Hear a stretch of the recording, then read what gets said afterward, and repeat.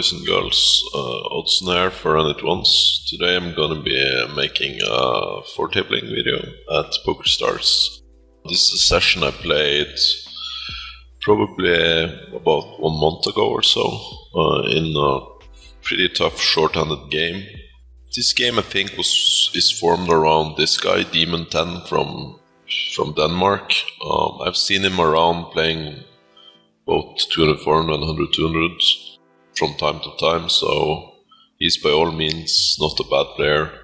And we have Mickey696, which is a short stack specialist, have been around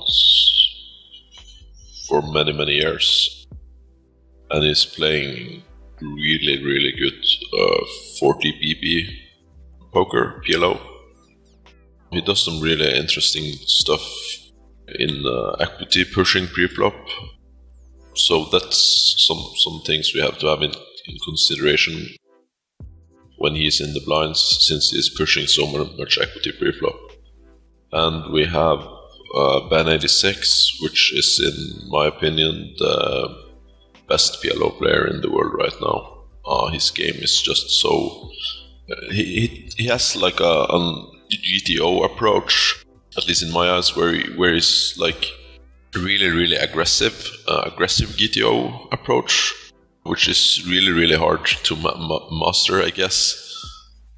He's not like the other GTO camp, which is playing a bit more passive style, and is check calling and checking back more, but Ben is more of the c-betty and aggressive style that is really hard to combat. He's so well balanced on every card in the deck, you should say. His ranges are so good and protected. This is really tough playing against him. Yeah. So this is by all means not a super funny game to be playing, but I think there are some EV to be made. Yeah, and we can probably just start out by playing out and see if there are some interesting hands, and just talk a bit more in depth about the hands and concepts around it. And yeah, let's just jump into action, as we say in Norway.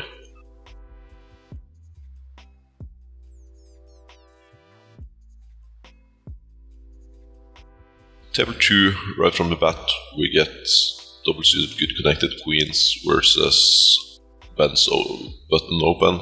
He min raises. This hand is, we just have to 3-bet this for value and playability. This hand play pretty good in a 3-bet pot versus a somewhat weak range. So yeah, super clear cut 3-bet. On table 1, we flat call on the button. Somewhat, it's a pretty normal flat, I would say. The only thing that is a bit negative is the stack sizes for the small blind and Mickey in the big blind. They will probably squeeze, Demon probably should squeeze a bit more, but they will probably be squeezing pre-flop here, and then we are in a bad situation. But I think we can just call 100 BB effective in position, even we get blown out the times we get squeezed and Ben for 4 bets. So yeah. Flop 4 Jack 8. This is a flop I'm c-betting close to my range as default, since this is hitting my 3-bet range a lot. The mid to high rundowns and overpairs with backups can bet call a lot. So and I also think Ben's range is just about too weak, that he is probably, I'm having a lot of fold equity, but for my range here, I think since I'm c-betting this so frequent, I need to put in the strongest value. So yeah, I'm starting with a c-bet here for sure.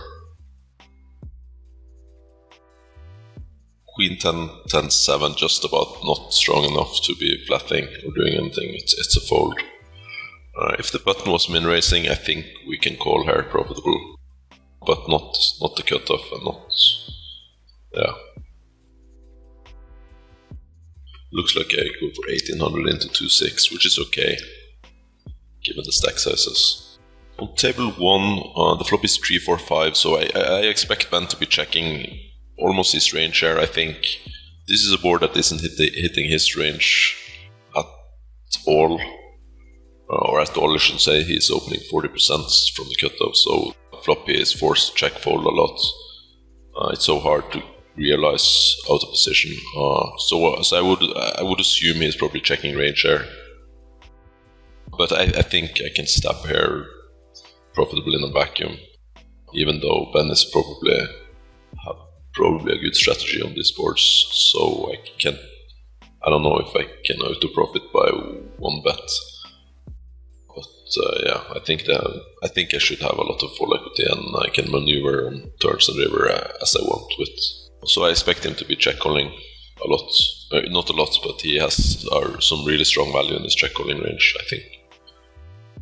Turn is probably the best card in the deck for us. Unfortunately, I believe Ben doesn't have that many 9-10 combos in his range.